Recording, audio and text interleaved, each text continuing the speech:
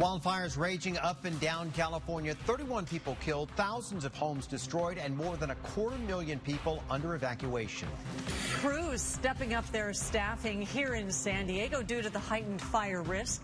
SDG&E also cutting off power to thousands of homes. And remembering the mind behind the Marvel Universe, Stan Lee, the creator of superheroes, becoming one himself.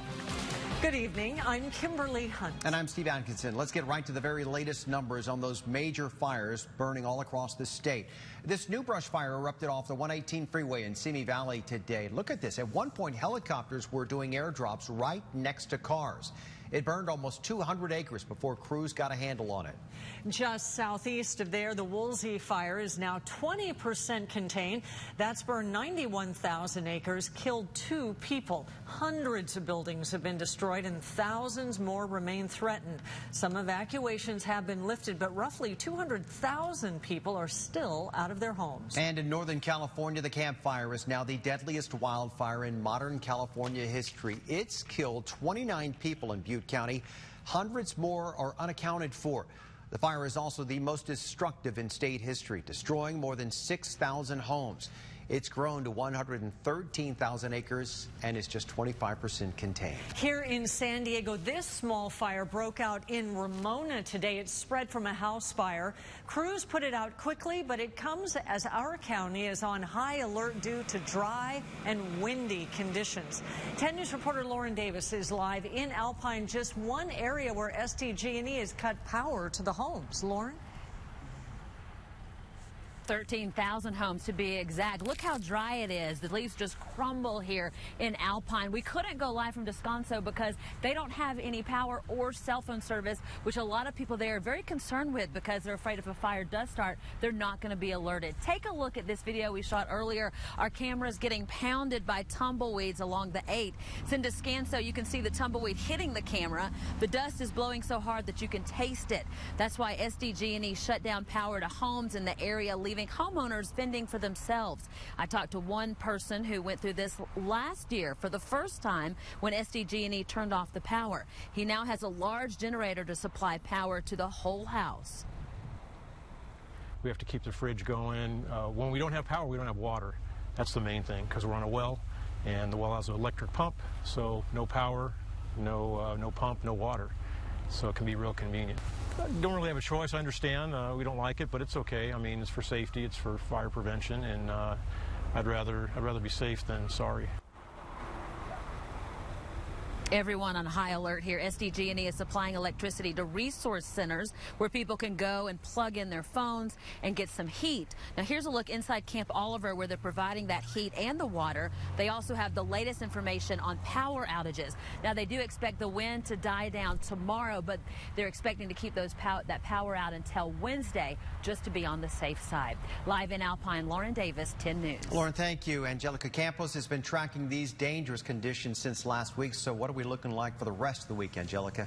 Well, it was very windy this morning. Right now, the winds are still pretty strong, not as strong as this morning, but they will be picking up into tonight and early tomorrow. That is why there's still a critical danger out there. A red flag warning until 5 p.m. on Wednesday. Most likely, the power will stay off until then. Of course, we have to wait and see what the winds will be doing.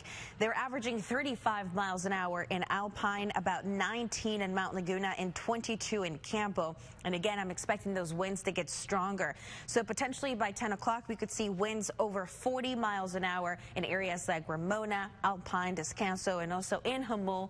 And those winds will be speeding up into tomorrow morning. This morning, the strongest winds happened between 8 a.m. and 10 a.m. And most likely we'll see a repeat as we head into tomorrow. We're tracking also a high wind warning. I'll pinpoint how long it's going to last. Thanks, Angelica.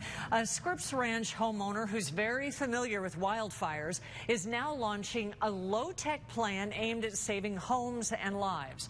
As 10 News reporter Michael Chen found out, that homeowner says a twist on the volunteer fire department could make a big difference.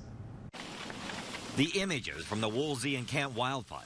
Scary for them and should be cautionary for us. Tough for Richard Ryder to watch. The image is all too familiar. I looked out there on that hill over there, and there was literally a wall of flame. In 2003, the flames of the devastating Cedar Fire swept into Scripps Ranch, forcing Ryder to evacuate, destroying more than 300 homes in the area. Most of the houses that burned down in Scripps Ranch actually burned down because there was no one there to put out ember fires. Ryder, a well-known taxpayer advocate, now advocating for fire protection. We need a volunteer supplementary fire brigade. Ryder says a volunteer fire brigade similar to police reserves would not be attached to a fire station. Instead, they would assemble and be deployed when needed to put out ember fires. Ryder says the equipment for a volunteer brigade would not have to be sophisticated. We're talking about shovels, hoses, and even wet blankets. Ryder says that extra manpower would not be on the front lines. A supplemental force that handles houses 1 block, 2 blocks, a mile